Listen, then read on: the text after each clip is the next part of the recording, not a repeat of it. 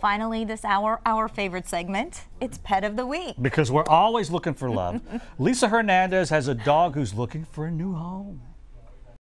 Hey, happy Friday, everybody. We're here with Lisa Tynan and Angel, who needs a home. She does. Yes. And she is an angel. She Sometimes is an names are just perfect for the pet. This sweet thing is 11 years old. Oh my goodness. 11 years young. That's right. She's 11 years young. That's right. She is actually quite spry. She is. does not seem to be at all a lazy 11 years old. So if you're looking for a dog who is out of the puppy stage, but still active and adventurous, she might be a perfect fit for you.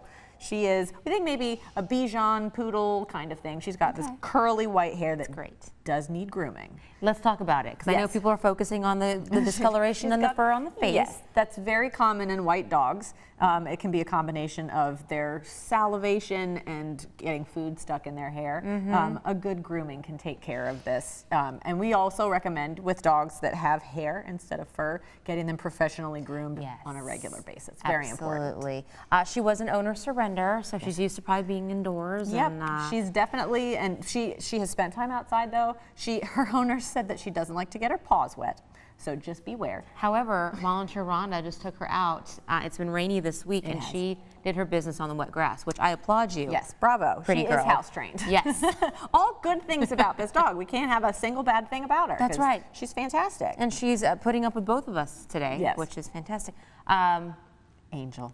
How dare I forget her name, first of all. Because she is an angel. Needs a home. She does. Come down and meet her at the Houston SPCA. What are your hours today and this weekend? We are open from 11 to 7 Monday through Friday, and then 10 to 6 on the weekends. You're such a good girl. Come on down, meet her, make her part of your family. Guys, back to you in the studio.